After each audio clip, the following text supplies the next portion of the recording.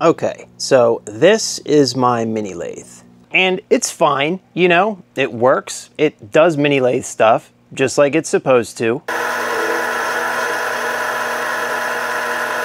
But right now, it is bone stock, out of the box, exactly how it comes from the factory. And I want to soup it up, make it work better, customize it, turn it into, dare I say it, more of a premium mini lathe. And I don't know how you feel about this, but for me personally at least, when it comes to things like machines, tools, machine tools, if there's one thing that just doesn't scream premium to me, it's plastic. And don't get me wrong, plastic has its place. But I mean, you got to admit there are at least some things that just feel better when they're made from a more substantial material. Like, for example, these are the hand wheels on my mini lathe.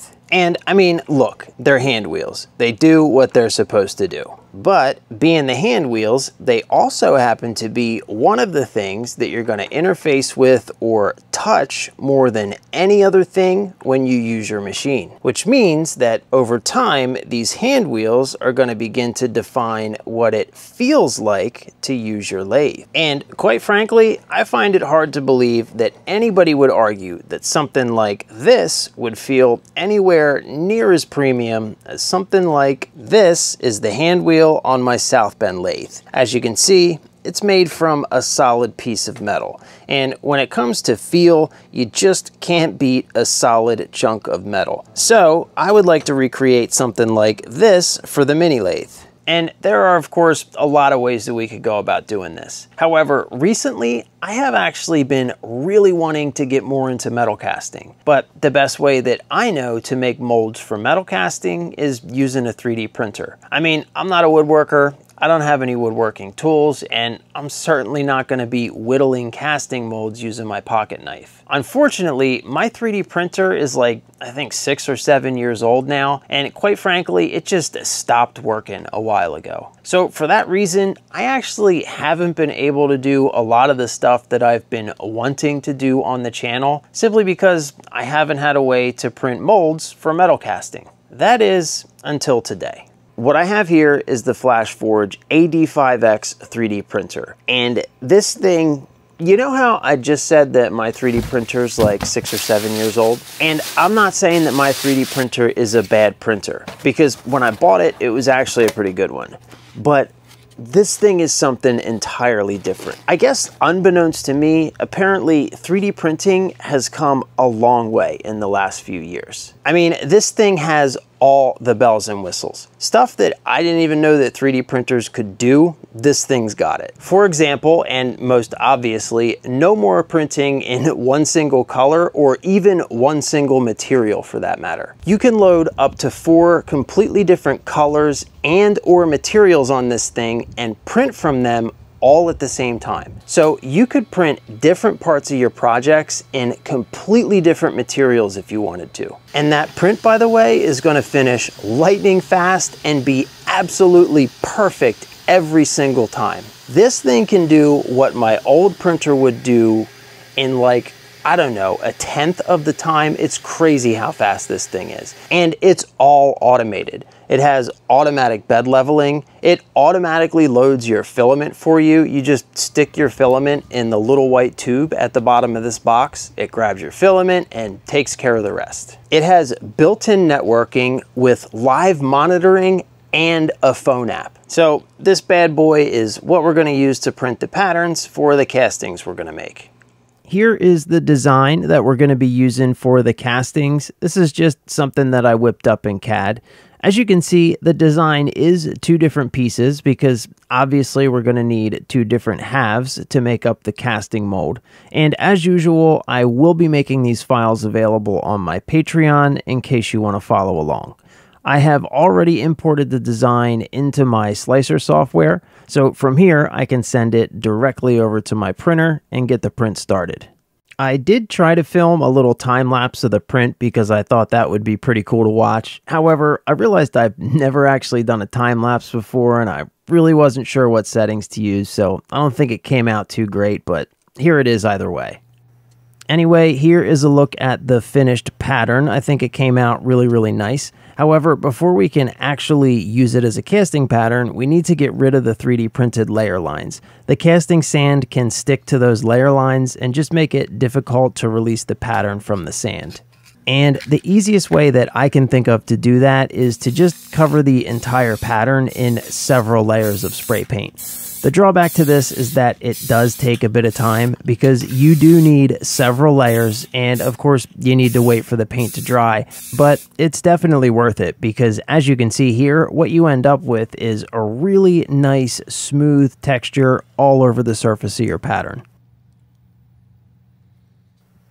And now that I have my pattern ready, I am finally ready to start ramming up this mold. Now, in the interest of full disclosure, I think that this is the third time that I have actually tried casting something, so I definitely don't have a lot of experience with this, and everything that I do know about it, or at least think I know, I've just learned by watching other people do it. So this particular part in the process is always a bit stressful for me, just because there's a lot of work involved, and it's just really easy to mess this part up.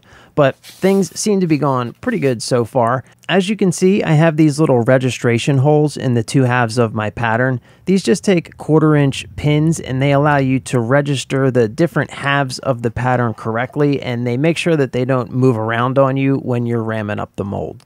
Alright, so ramming up the second half of this mold is the same exact thing as the first, so I won't make you watch me do all that again. We'll just kind of skip through this quickly. And we're going to move on to what for me is definitely the scariest and I think probably the most difficult part of making this mold, and that's putting in the risers. So to do this, I have to remove one half of the pattern, and then what you see me doing here is I'm pushing this brass rod through the center of my pattern, and I'm just doing this to make a couple of marks on the other side of the sand. Once I've done that, I put my pattern back together and then put the mold back together. And now I can see those two marks on the other side of the sand, and I'm going to use those to locate my two risers. Like I said, this part's definitely a bit stressful for me just because of how much work I've put into the mold at this point, and I have to put these two big holes in it as the very last thing, and it just feels like it's really easy to mess things up. But fortunately, everything goes really smooth. So here you can see I'm just adding a gate between the two sides of my mold, and we're good to go. I'll put everything back together, and we are ready to start casting. The metal that I'm actually going to be using to cast these hand wheels is called Zamac. If you're not familiar with this stuff, it's a really common casting metal. It's really easy to find online. But really, the main reason I'm using it here is because I have this whole bag of chips and scraps left over from a casting project that I did a while ago, and I've really been wanting to use this stuff up. Last but not least, I'll top it off with a little bit of borax, and I'm ready to start up the kiln.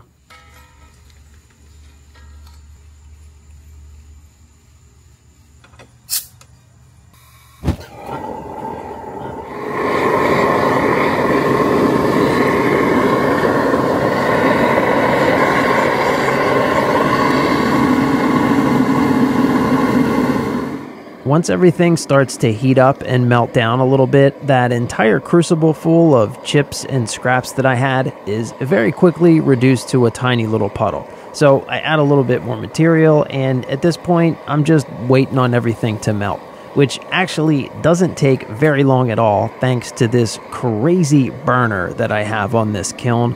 This thing is honestly like hotter than the sun, and I am ready to pour in no time at all. And while we're pouring, let's take just a quick second for safety and acknowledge the fact that at this point in the process, I have indeed put on a pair of pants, despite the fact that it is like 110 degrees outside. Please be smart, be safe, and do not pour molten metal in shorts and flip-flops.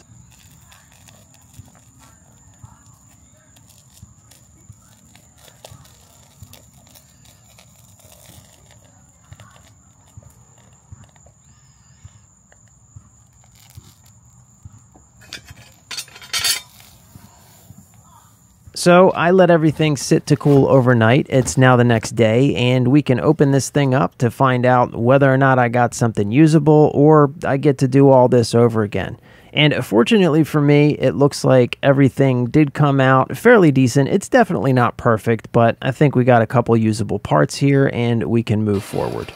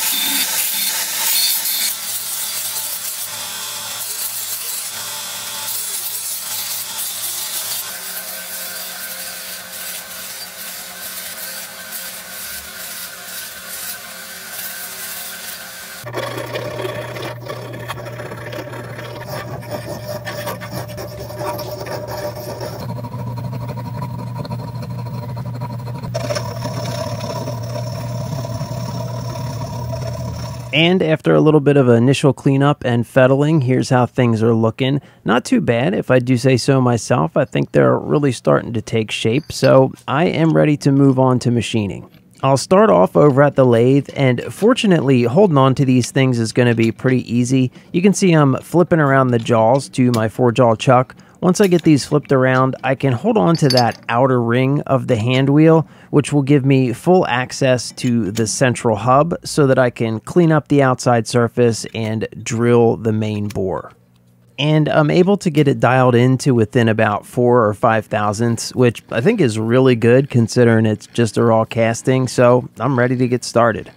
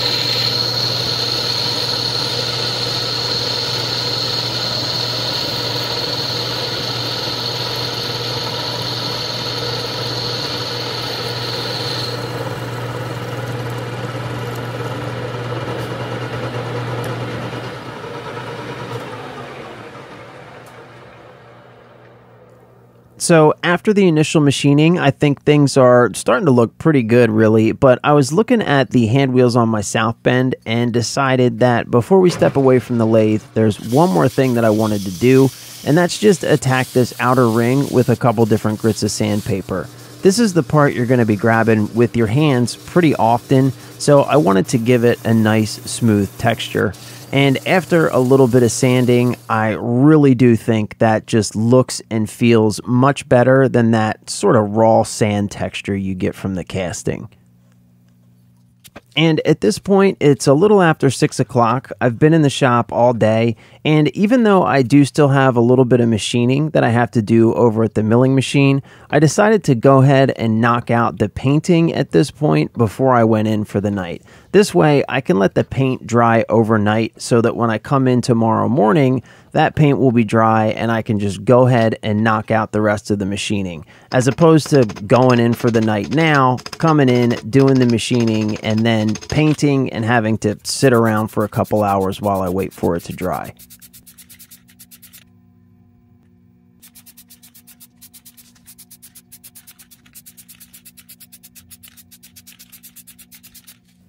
So it's the next morning, my paint's dry, and I'm ready to take these things over the finish line. I've got a couple things left to do, starting with drilling the hole for the little handle that will be attached to the hand wheel. I'm just using a little point here to locate the feature because it's not super critical, and I'm going to spot the hole, drill it, and tap it. This metal is really soft and easy to work with, so drilling and tapping this stuff is no sweat.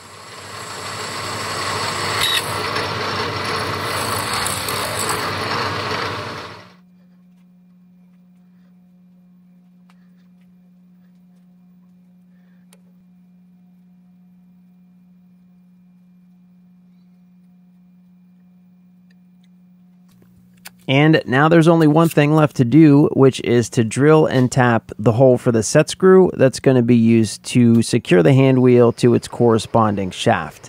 Now, this hole does need to line up with a divot that's on the shaft so the set screw can match up with that divot. So I'm just going to use an edge finder here to locate the feature, then drill and tap the hole.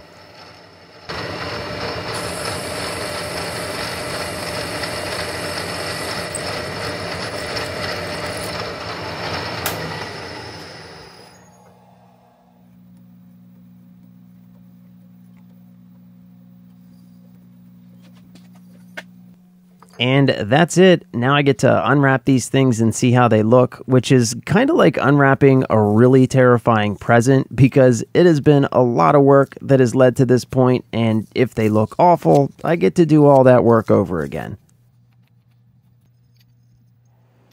And there we have it. They actually came out really, really nice, I think. However, in full disclosure, I definitely do not like the paint job. I wish that I would have painted them black, but I just didn't have any black paint on hand. I don't know, maybe I'll actually go back and repaint them. I think that they would just look so much nicer with a black accent as opposed to this dark gray. So I don't know, if you see in the thumbnail that they're black and not dark gray, then you'll know that I went back and repainted them. But aside from that, honestly, I think they came out even better than I was expecting, really. I mean, even before installing it on the machine, just holding it here in my hand, it's got some serious weight and heft to it. It just feels really solid and chunky in the hand. I mean, the difference between this and this is just absolutely night and day. I think that this one probably weighs 20 times what the plastic one weighs. And I don't know, the best way to put it is that this just kind of feels like a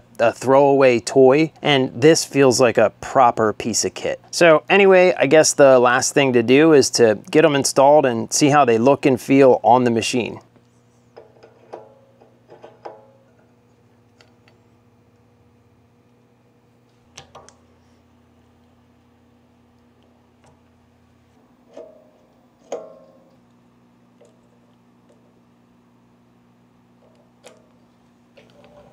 Oh yeah, that is so much nicer.